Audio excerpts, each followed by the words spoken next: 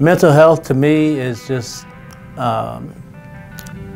really paying attention to the mindset of our athletes this day and time. But in general, I think every one of us has to be conscious of mental health and the well-being. And I think the day of the past where things being perceived are things of the past. I think we have to pay attention closely to what in the realm of our student athletes, what they're giving us, what they're telling us, and just communication in general, I think can do a lot to make some headway where mental health is concerned.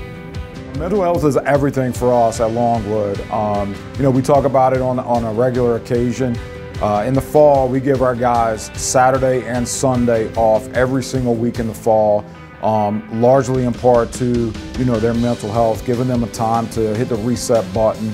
We go hard Monday through Friday, and as everyone knows, baseball is such a big game of failure.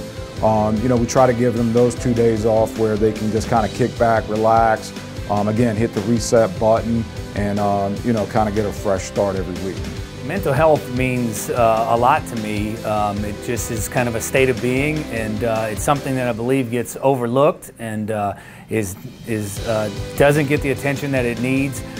It's essential. If you're not in a good place in a mental state, it's going to impact everything in your life and those around you. And so it just talks about having, I think it's more about being stable and in a healthy place entirely.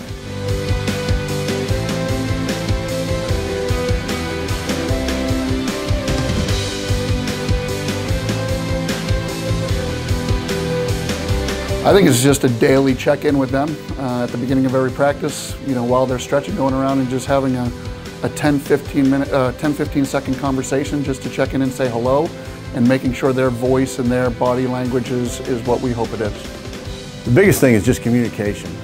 Try to interact with each guy every day. Sometimes that's tough with a big roster, but it's something we talk about as a coaching staff, that amongst us we want to make sure we interact with each kid on a daily basis at practice and get a sense and gauge if somebody's going through something, and try to make them all understand that our door's open every day.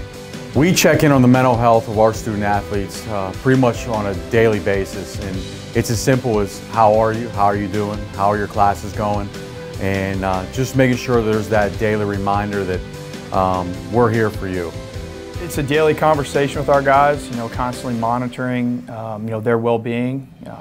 I think it starts with having great relationships with them, and them having the ability to come into your office, talk to you at any point, them feeling comfortable enough, and that's where it starts at the core of having great relationships with them. But every time they walk in the dugout, they might be a little bit down, they might be a little bit different, their vibe might be off, and anything could affect them, something academically, something personally, a relationship in their life, and it's our job to, as coaches, to make sure that we monitor those things. We actually have a check-in.